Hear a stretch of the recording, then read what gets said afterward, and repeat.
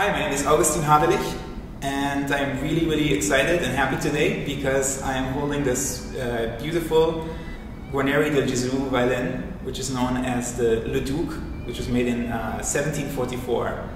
And this violin has been given to me on an extended loan through the Tarisio Trust. And it's a very famous violin, which used to be, for over 30 years, the violin of Henryk Szeryng. He took it on all his trips, made many famous, wonderful recordings on it, some of which I grew up listening to. It's been amazing to play it already now in my first concert for the last couple of weeks.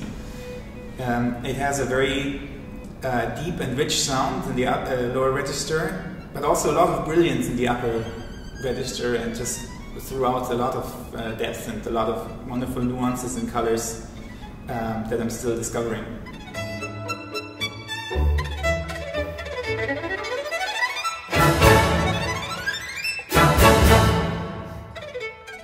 The Leduc del Gesu belongs to the most exclusive group of violins in the world, and we couldn't be happier to enable this loan through Tarisio Trust to be in the hands of Augustin Hadelich.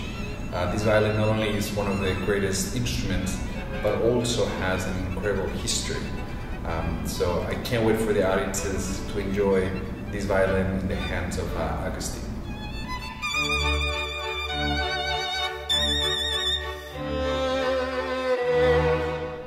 I think any violinist is always searching in a way for the sound they always dreamt of, and whatever instrument that I play on, I'm always going in one direction or another, trying to reach that sound.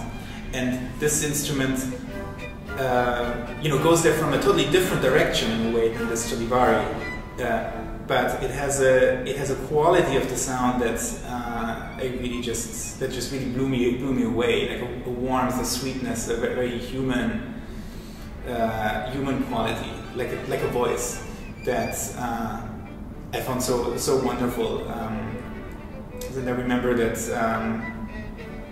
last month when I was playing Mendelssohn Concerto on it, the theme of the second movement, it just felt really right on the instrument, that it really felt like a singing voice. And I think that's what actually really totally convinced me of the instrument.